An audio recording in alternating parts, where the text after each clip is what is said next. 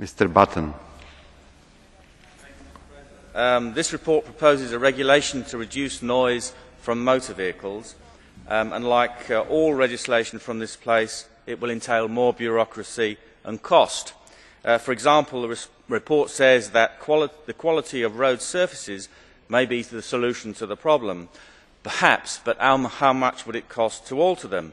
Given the current state of Member States' finances, one wonders where they would find the money to carry out this momentous task.